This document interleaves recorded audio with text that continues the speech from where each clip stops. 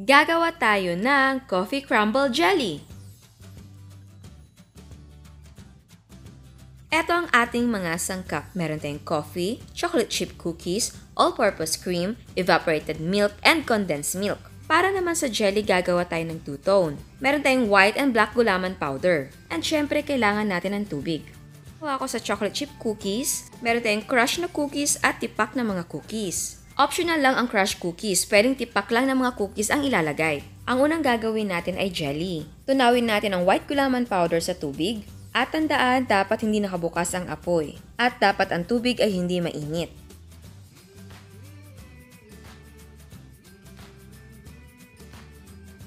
Ito ay optional lang, maglagay tayo ng 2 tablespoon ng gatas.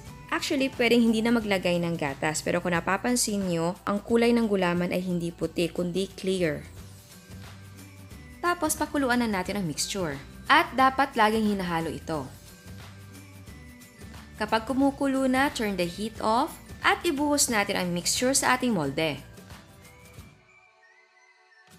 Itabi natin at hayaan natin itong mag-set. At kapag nag-set na, lutuin naman natin ang black gulaman jelly.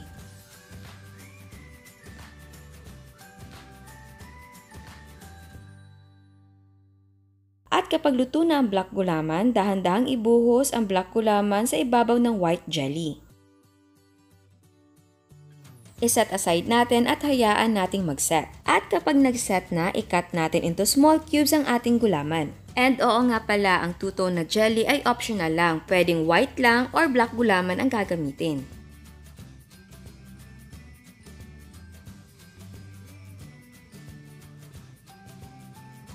Ngayon naman, gawin natin ang coffee mixture. In a bowl, combine evaporated milk, all-purpose cream, condensed milk, and coffee.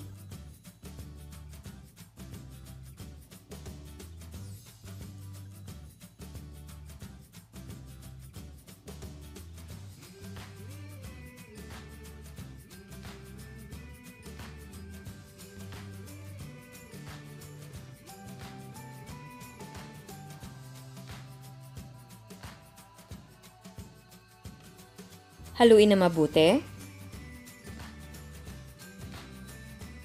Ang gagamitin ko ay 10 ounce na bote. But yes, pwedeng gumamit ng plastic na bote. Or kahit anong container ang gusto nyong lagyan. Maglagay tayo ng 1/3 cup ng gulaman sa ating bote. Kung feeling nyo na kulang ang gulaman, pwede nyong dagdagan.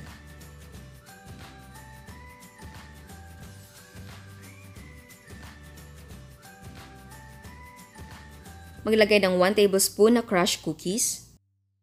Lagyan din natin ng 1 tablespoon na crack na cookies. Tapos maglagay tayo ng 3/4 cup ng ating coffee mixture. Takpan natin at palamigin natin sa ref.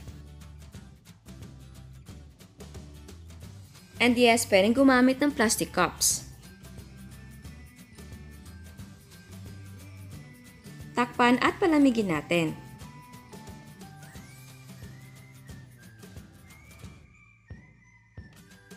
So ayan, eto na ang ating coffee crumble jelly. At bago tayo mag-taste test, sa hindi pa nakasubscribe, please subscribe sa ating YouTube channel. And please click the notification bell para ma-notify ka sa mga bagong uploads. So ayan, titikman natin. Shake muna. Oops. Ayan. Nagamit tayo again ng straw.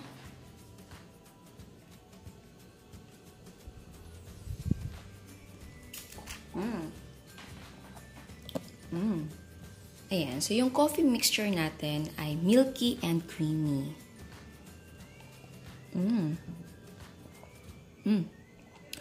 Hindi masyadong matapang si coffee pero andun talaga yung coffee taste and yung at syempre yung cookies na lasa andun din. Hindi naman din ganun ka-strong pero okay na for me kasi pag marami namang masyadong cookies baka nakakaumay na. Pero, again, nasa sa inyo yun. And syempre, yung cookies ay sobrang lambot na dahil nababad na siya sa ating coffee mixture. Pero, pwede kayo maghanap ng ibang cookies or ibang crackers na hindi madaling lumambot kapag nababad. Lalo na kapag yung gusto mong texture, yung may crunch baga kung pag-sip mo tapos gusto mo may makagat ka na crunchy. So, Siguro kung may mahanap ko yung ibang biscuit or cookies na matigas pa rin kahit nababad na, mas maganda yon. And again, yung gulaman natin ay malaki yung tulong kapag nagninegosyo ka kasi mas napaparami niya yung quantity ng liquid kasi para siyang, yung gulaman parang extender kumbaga. And syempre, mas nakakainganyo tignan yung drinks kapag may jelly kasi maganda tignan at yung texture, pag sip mo, chewy. Meron kang ibang texture. Ang creamy niya.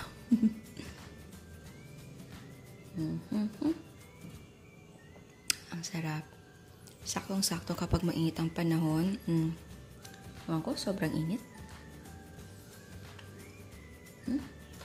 So, ayan. Sana nagustuhan nyo. Ciao! At eto naman ang mga prices ng ating mga sangkap. Ang nagawa natin ay 4 pieces. Ang cost per yield ay 54 pesos and 75 cents. Pwede mong ibenta ng 80 to 90 pesos or 100 pesos. And again, ang selling price ay magdidepende kung magkano ang presyo ng sangkap sa inyo. At bago ako magpaalam, meron another dose of inspiration. Eto ang flavored milk ni Miss Ozzy. Eto naman ang ube biko ni Miss Premarose.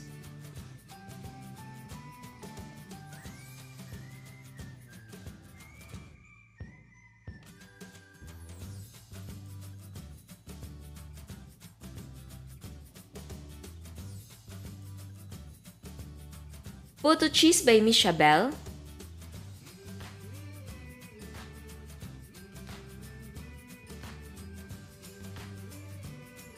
At meron siyang kutsinta. Chocolate crinkles by Miss Salud. At eto naman ang kanyang mga cakes.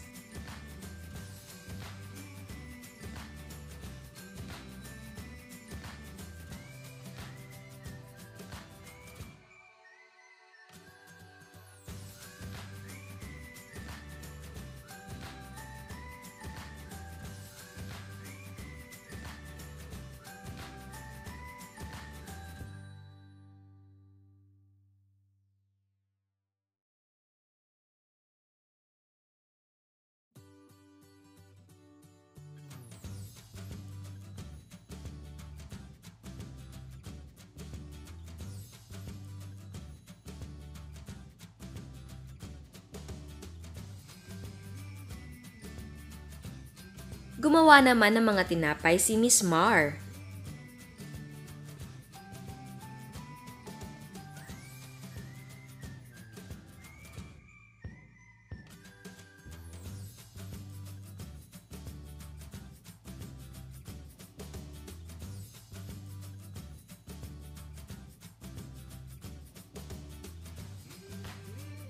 At kasama niyang mag-bake ang kanyang anak.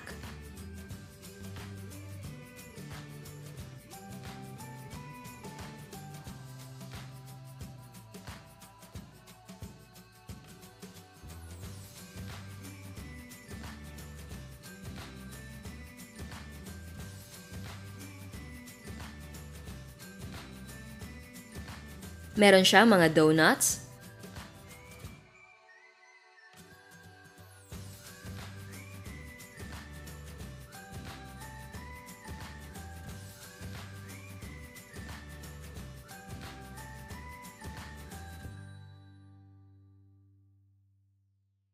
meron siyang ground float, no-bake brownies,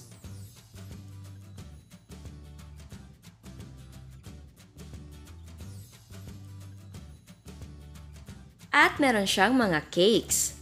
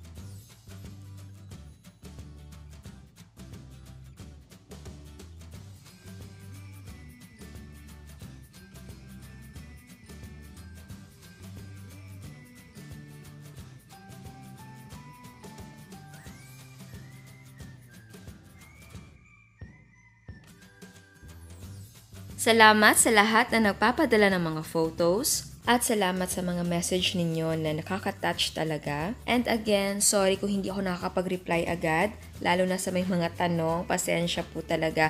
Sobrang busy lang. Pero salamat sa pinapakita niyong suporta sa channel natin. Malaking bagay po talaga yung support ninyo. Kaya mas lalo akong ginaganaan sa pagluluto. Kaya kung hindi ka pa nakasubscribe, please subscribe sa ating YouTube channel. And please click the notification bell para ma-notify ka sa mga bagong uploads. And please don't forget to like our Facebook page and follow us on Instagram. Thank you!